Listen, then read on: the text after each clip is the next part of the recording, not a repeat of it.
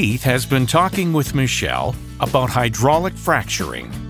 Michelle is a geologist or rock expert with the AER, which has been regulating hydraulic fracturing since it began in the 1950s. Since then, more than 100,000 wells have been hydraulically fractured.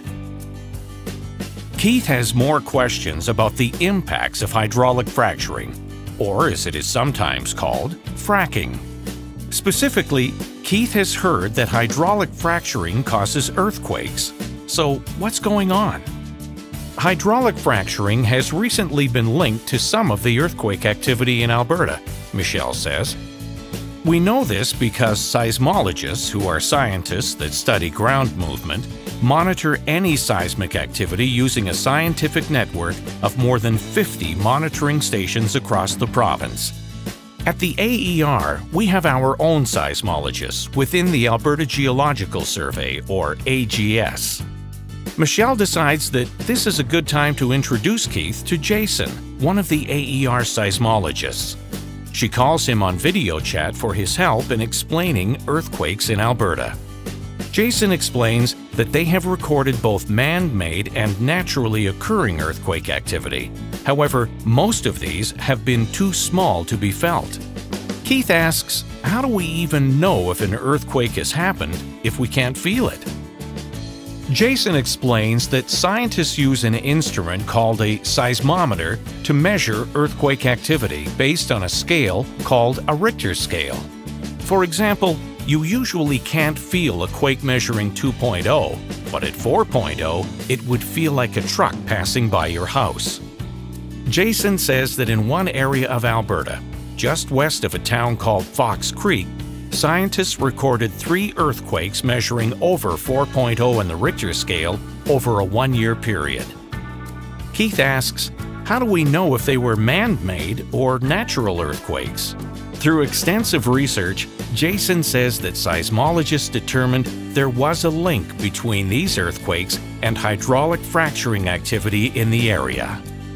That hydraulic fracturing, in fact, caused old faults to slip again as an earthquake.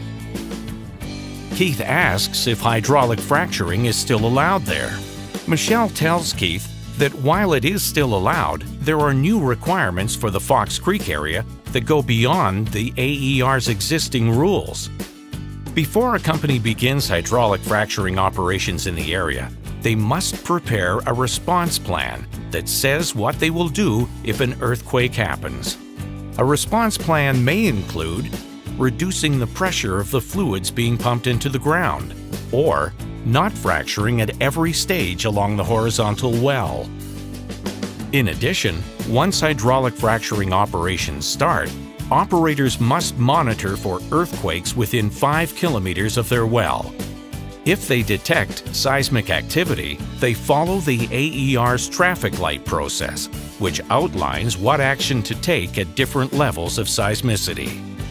Operations can proceed normally if there is mild seismic activity up to 2.0 on the Richter scale. If any seismic events between 2.0 and 3.9 on the Richter scale are recorded, companies must report the activity to the AER and follow their response plans. And if operators observe a seismic event of 4.0 or greater, they must immediately stop operations and report it to the AER. They will not be allowed to resume hydraulic fracturing operations without AER approval. Keith asks, could earthquakes happen in other areas around the province? And if so, what is the AER going to do about it? Michelle says it's possible. That's why the AGS continues to study this area and other regions in the province.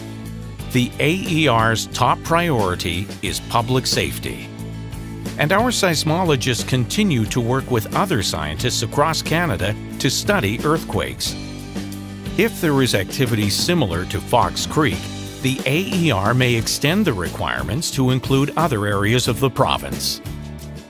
Michelle thanks Jason for the information and tells Keith that energy development, like any other industrial activity, has impacts.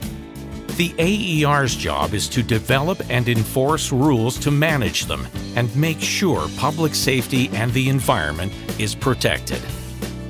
Michelle tells Keith that if he would like more information, he can find it on the AGS website at ags.aer.ca. Now that Keith has a better understanding of earthquakes and hydraulic fracturing, he has questions about other potential impacts, like how does the AER make sure our water is protected? For more conversations that matter, click on one of the links below or check out the Alberta Energy Regulator at aer.ca.